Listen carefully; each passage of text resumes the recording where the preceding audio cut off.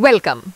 In this session, we will discuss how to measure spindle runout on a test mandrel.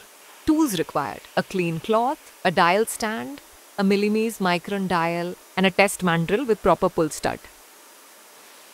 Clean the spindle taper bore from dust and dirt. Clean the mandrel taper and pull stud. Now insert and clamp test mandrel in the spindle.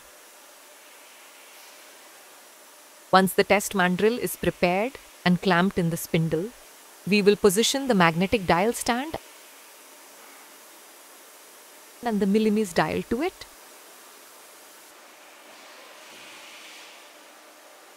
Position the dial at high point of mandrel by moving x-axis. Now place dial at 150 mm length from gauge plane and rotate the spindle. Select MDI mode, select program screen, enter M03, S10,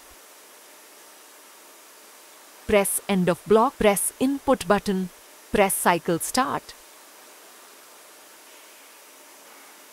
Measure and note the runout. Observe the maximum variation shown on the dial indicator as the spindle rotates. Stop the spindle. Next, let's measure the runout at 300 mm length of mandrel.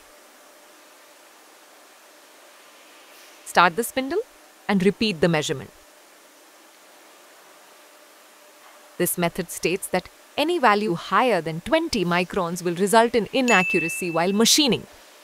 Measuring runout at different lengths, 150 mm and 300 mm on the test mandrel helps to understand not just the accuracy at the spindle nose, but also how any slight wobble or misalignment might magnify further along the tool length. Subscribe for more CNC tutorials and share your results in comments.